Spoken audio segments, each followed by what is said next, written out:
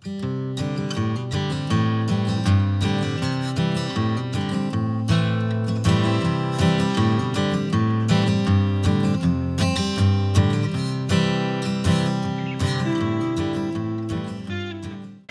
عليكم ورحمة الله وبركاته. كي دايرين؟ لاباس عليكم؟ ان شاء الله تكونوا بصحة جيدة. اليوم ان شاء الله غادي نصاوبوا حريشات لذاذ وسهلين في التحضير. نخليكم مع مقادير على بركة الله.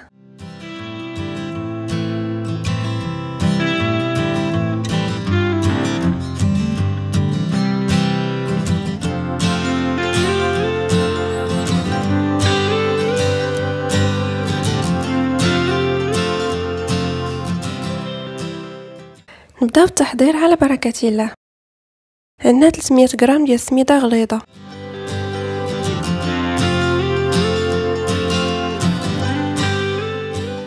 نضيفو على نصف ملعقه صغيره ديال الملحه، كتبقى الملحه طبيعه الحال على حسب الذوق.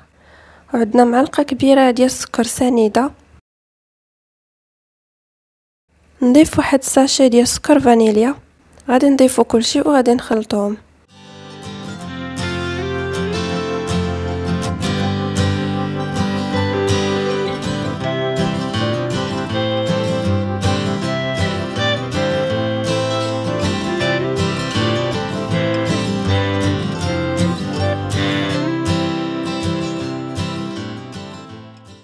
مباشرة غادي نضيف نصف كأس غتكون مخلطة فيه الزبدة المذابة والزيت، نخلطوهم مزيان مع بعضياتهم، ثم نخليوها مدة 5 دقائق ترتاح باش السميدة تشرب لنا الزبدة والزيت.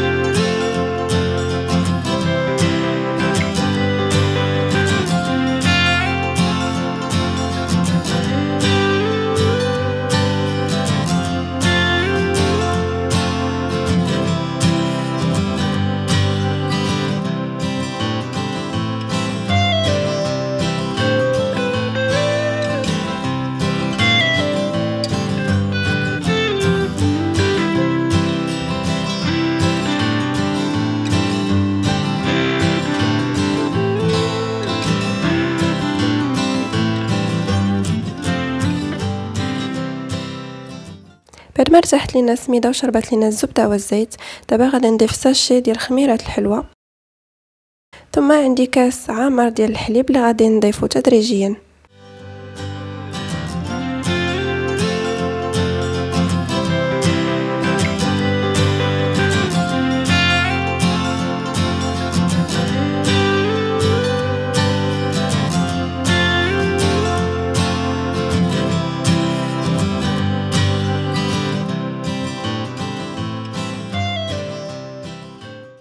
غادي نضيف الكاس كامل ديال الحليب، لان كتبان ليا ان السميده اللي عندي غليظه فهي كتشرب دغيا. ما تخافوش واخا كتبان لكم بحال هكا، يعني كيبان لكم الحليب بزاف، فالسميده هي اصلا كتشرب.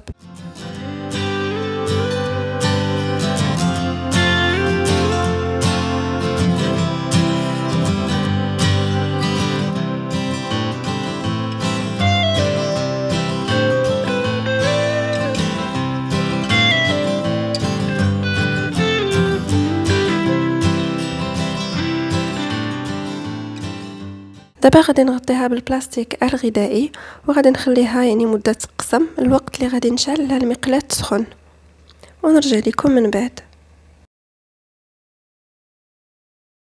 دابا بعد ما ارتاحت لينا السميده وشربات كيف ما كتشوفوا، خاصها تبقى مرخوفه، ما خصهاش تجي ناشفه.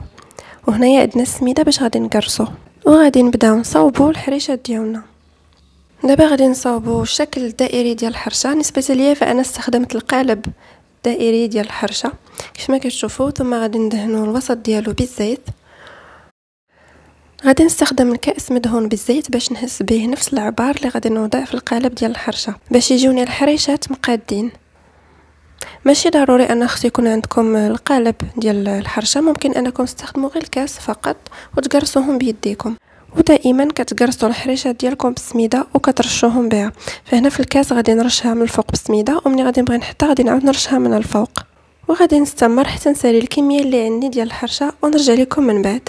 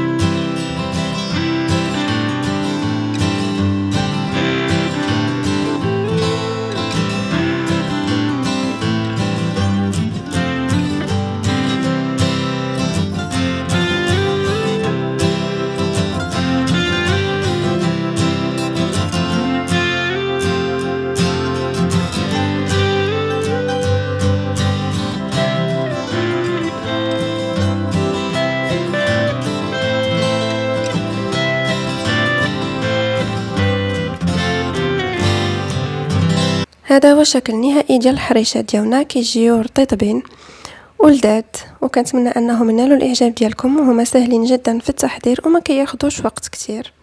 كنقول لكم شكرا على المتابعه، وكنتمنى انكم تجربوا الحريشات ديالي وتعطوني الاراء ديالكم في التعليقات.